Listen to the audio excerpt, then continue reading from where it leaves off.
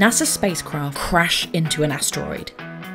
But thankfully, it's on purpose.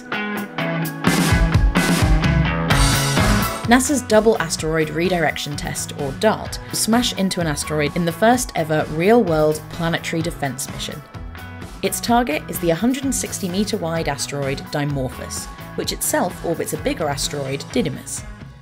The plan is to divert the smaller rock's orbit around its parent asteroid.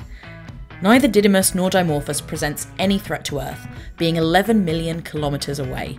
This is more just a proof of concept.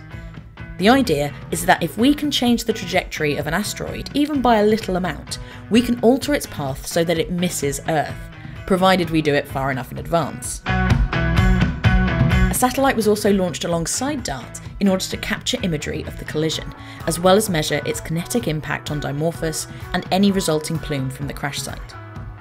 Researchers will deem the mission a success if DART's impact, which will be at around 6.6 kilometres per second, changes the length of Dimorphos' orbit by at least 73 seconds, give or take 10%.